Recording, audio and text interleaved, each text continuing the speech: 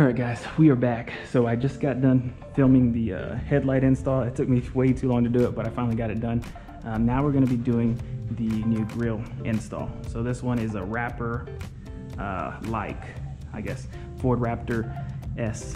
I don't know. It's supposed to mimic the Ford Raptor a little bit. Now the reason this happened was because, so I was taking off, you have to take off the front grille to remove the headlights. So while I was doing that, every time somebody sees my Camaro outside, that's what they do. Anyways, so I was taking out the front grille because you have to do that to remove the headlights. When I did that, I saw that there was a bunch of chipping chrome on it. So I was like, okay, so I'll take off all the chrome and it'll be perfect. Well, when I did that, the chrome wouldn't come off on the corners, on the edges. It came off on the flat pieces, no problem. And I think,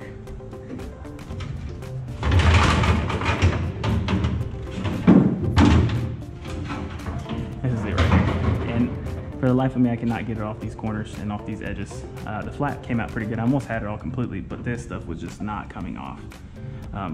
So I ruined it pretty much, which I really didn't like it anyways. I like the newer versions of 2011 grills better than the 2010, because I think this grill was 2007 to 2010, and then the newer one was 2011 to 2014, I think, or 13.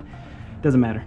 I like that one better. I didn't like mine so much, so I decided to go ahead and upgrade. This one only cost me 75 bucks on Amazon. It's weird, Amazon, they had it for 125. I looked at it the next morning, it was down to $88. I had a coupon, so I got it for 75 bucks. And I'm really happy with it. It is plastic, but I mean, it just looks amazing. And I think it's gonna look even better when it's on the truck with the new headlights. So I probably am gonna color match this part, this bezel, with the truck once I wrap it. But until then, I'm just gonna rock this gray. I know it's not gonna match all that great with the top chrome piece, but again, I'm gonna be wrapping this. That's gonna be a future video. So I don't think it's a huge issue right now. We're gonna see how it looks. But it's pretty simple. It comes with the wiring harness. These three plugs just plug into each light. You have a ground and you have a power. It's pretty simple. I mean, I'm probably just gonna plug this ground back into where I grounded the first headlight, and then I'm going to plug this into probably one of the high beams as a power in the fuse box, and then we're also gonna be using just a ground, and we're just gonna ground it like right here. So we're gonna get started right now. So first, put this bad boy in there.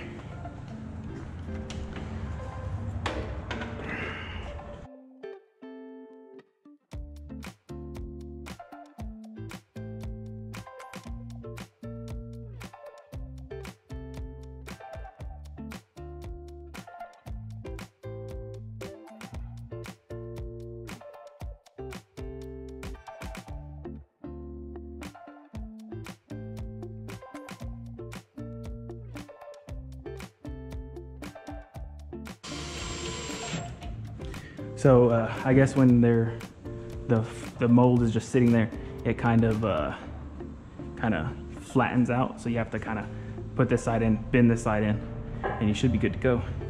Let's just get a look real quick of what that's gonna look like.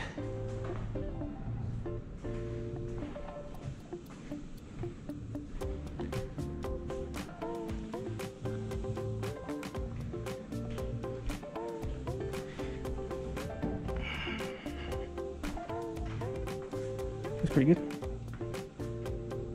Pretty good. I think it'd look better if this was black, maybe. I like it though. It has the new headlights on it. Bam! That looks like a badass truck.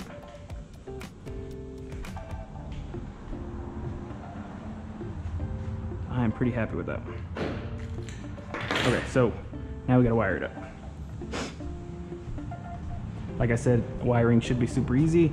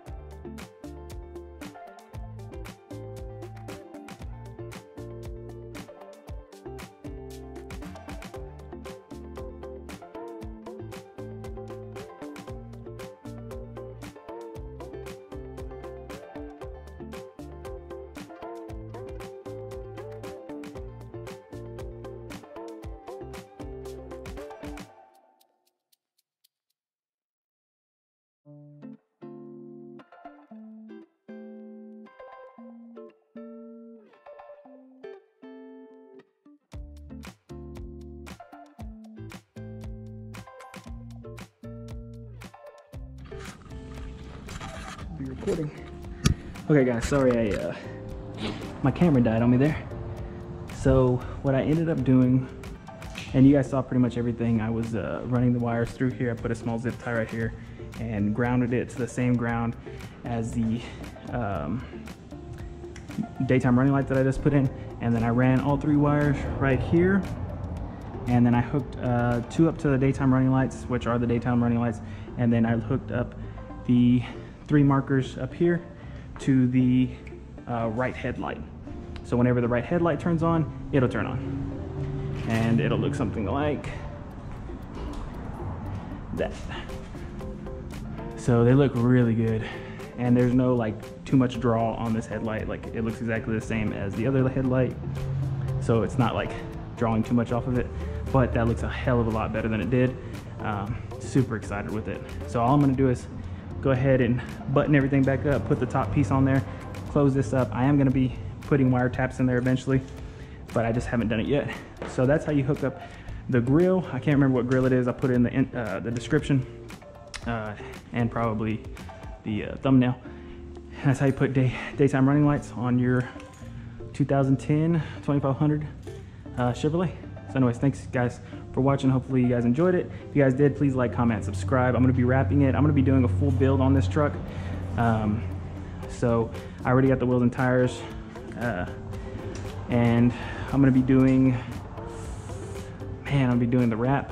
I'm gonna be doing a new exhaust system, new side steps, the headlights, the grill, I did that already. Touchscreen on the inside. I think I'm gonna be doing the seats in leather and just other small stuff like that. But the big thing is the full wrap. That's gonna be coming soon. I'm still trying to figure out what color I want. But yeah, hopefully you guys enjoyed it. I'll see you guys later. Peace.